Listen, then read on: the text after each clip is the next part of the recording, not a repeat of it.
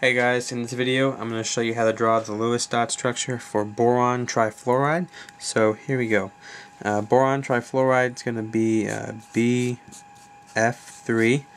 Okay, that's going to give us 3 valence electrons from the boron plus 3 fluorines, each with 7 valence electrons, for a total of 24 valence electrons. Alright, and we can subtract out the largest multiple of 8, so subtract out 24 gives you 0, and since 24 is equal to 8 times 3, that means that this is going to have an AX3 structure, meaning a central atom surrounded by 3 peripheral atoms and 0 non-bonding pairs. Okay, so we're going to just go ahead and start to draw this structure. You have the boron in the center surrounded by the 3 fluorines.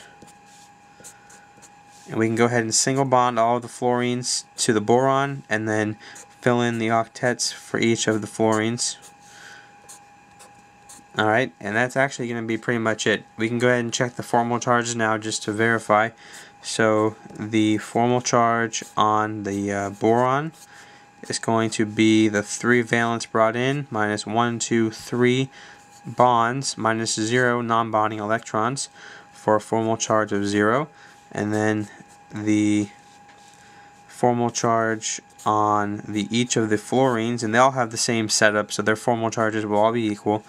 That is going to be the 7 valence brought in for each one minus a single bond on each fluorine minus the 246 non-bonding electrons on each fluorine. And those also have a formal charge of 0. Multiply that times 3 because there are 3 of them. Still going to be 0. Add them all up. It's going to overall have a formal charge of 0, which is what we need because this is a neutrally charged compound. Okay, it's not an ion, so the formal charge should be 0. In terms of shape, with the AX3 structure, that means that this will have a trigonal planar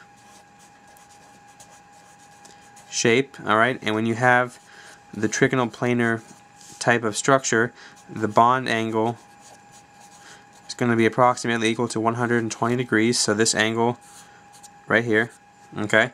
In terms of hybridization, looking at the central atom boron, there's 1, 2, 3 bonding sites or electron groups, so you need 3 orbitals, so sp2 hybridization, 1s and 2p's, so 3 orbitals for 3 electron groups. Alright, and because these are all 3 fluorines, they're all the same kind of atom, all their polarities will cancel out, making this non-polar.